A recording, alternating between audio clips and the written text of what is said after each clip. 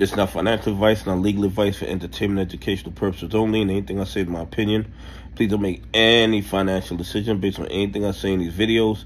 That being said, hit the like button, subscribe button, all that YouTube algorithm stuff, so you get the videos I put them out. See that I'm thinking, see I'm analyzing that data. But like I tell every day, the day they release us is false. Man, it gives a false narrative to markets. We can make bad trading decisions. Listen, BYD. I've been telling y'all about this company for a little while. They are just, in my opinion, and I'm not telling you to buy, hold, or sell BYD. That's not what I'm telling you. What I'm telling you is they are making what I consider to be power moves. First of all, they sold more cars in 2023 than Tesla.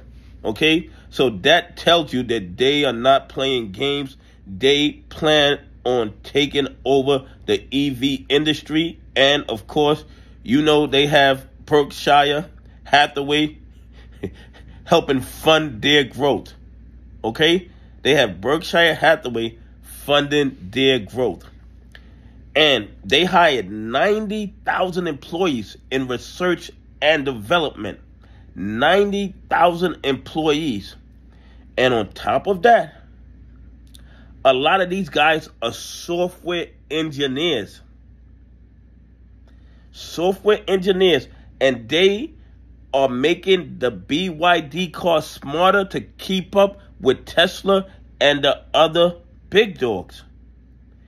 They have the, you know how you can have Tesla park your car automatically?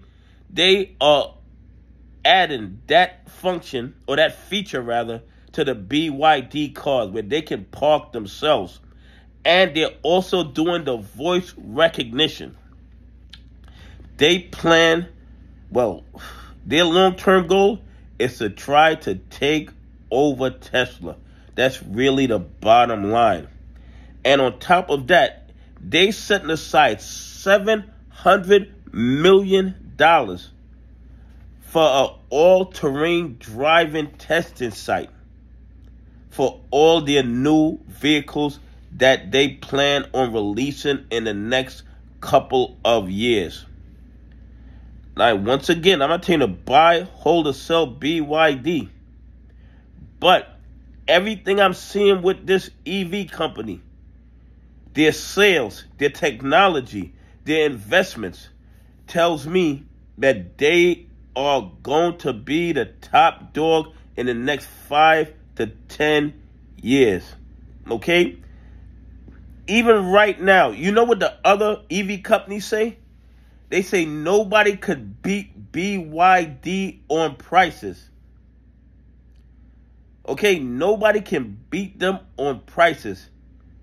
And then they have Berkshire Hathaway, one of the major investors in the company. I mean, that says a lot. Anyway, please leave some comments. Tell me what you think. Do you think BYD, if the cars start parking themselves, if they got voice recognition, will they be knocking on Tesla's door for dominance? Anyway, have a great day. God bless. And I appreciate y'all on this journey with me.